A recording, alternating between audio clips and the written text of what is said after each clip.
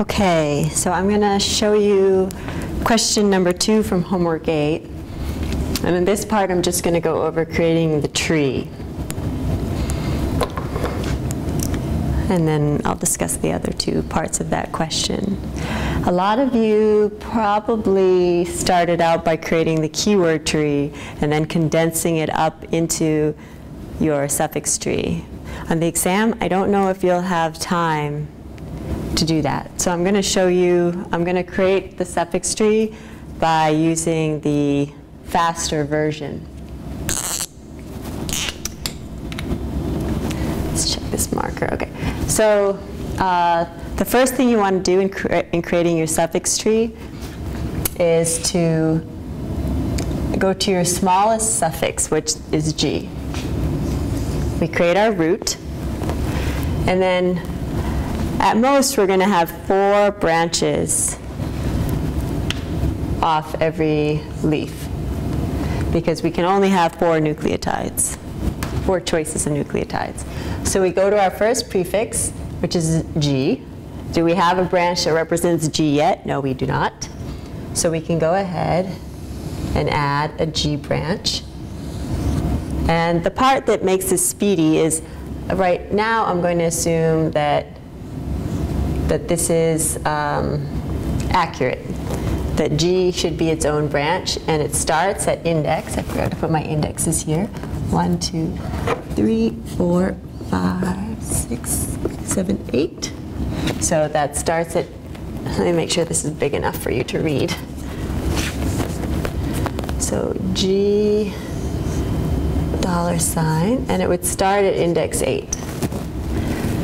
Then I go to my next prefix, which is GG.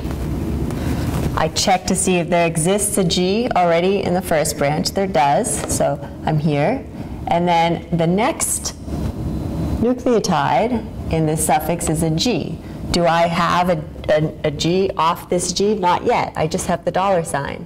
So after this G, I should have 2 choices. So I have to get rid of my $, and make it its own branch. And I take the index with it.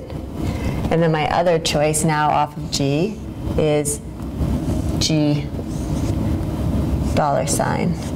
And that's at index 7. Then I go to my next suffix, which is AGG. So I start by checking for A in my tree. There's no branch that represents A. So I'll go ahead and create an A branch, and I'll write the whole suffix. And it starts at 6. For now, I'll assume that that's going to satisfy all the suffixes within the tree.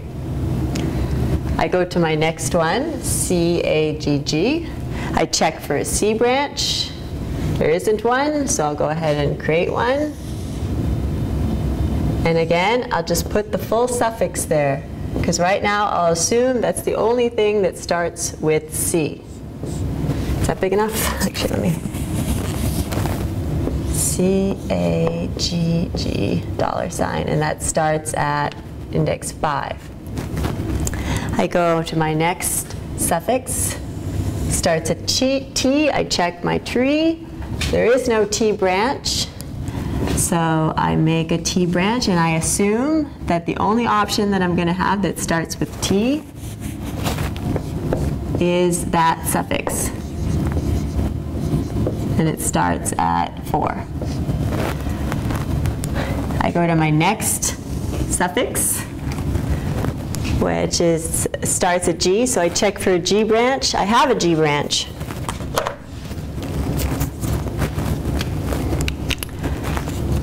I have a G branch, okay. So I check the next letter, T.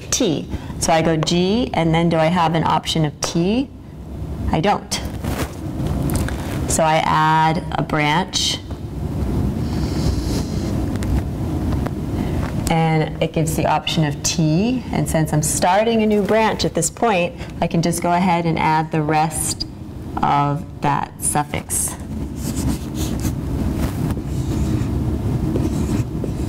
And that starts at 3. I go to my next suffix, AGT. I check for an A branch. Here's an A branch. I check the next letter, AG. Okay, so far so good.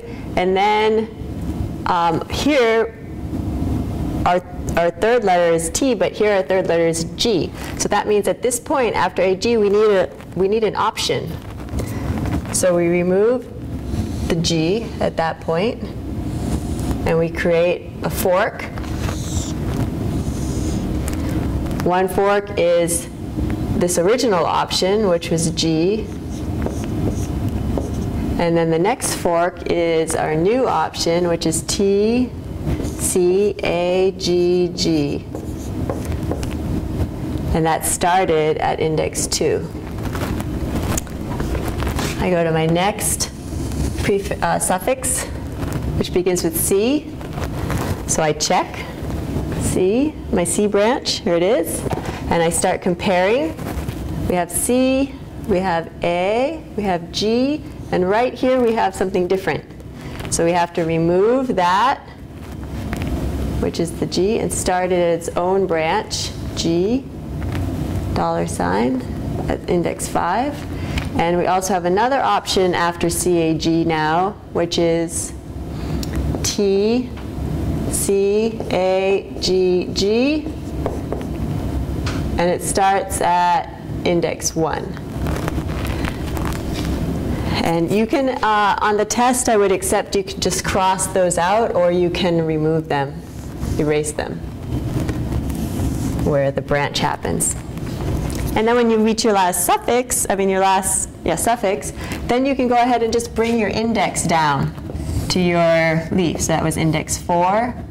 This is index 5. This was index 1.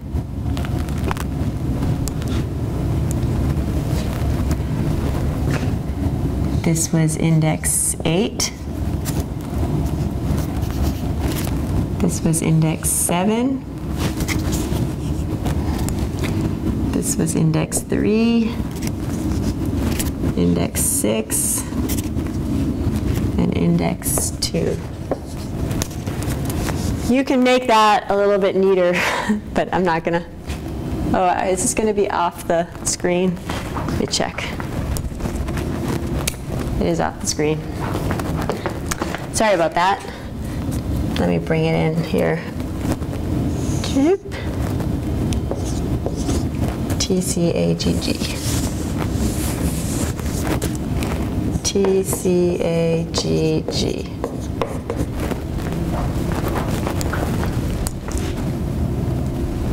And then you can double check your tree to make sure that you got all the prefixes. You start here. Do I have G represented? Yes, here's G. Do I have, you don't want to mark it like that on your test though. Do I have GGG represented? Yes. Do I have AGGG represented? AGG, yep. Do I have CAGG represented? This got killed. Yep. Do I have TCAG? TCAG, yep. GTCAG, GT, yep. AGT, yep. That's the full thing, AGTCAGG. And then finally, CAGTCAGG, CAGTACG. So I've represented all my prefixes, all my suffixes in my suffix tree, and thereby representing all possible patterns and supplying the index for those patterns.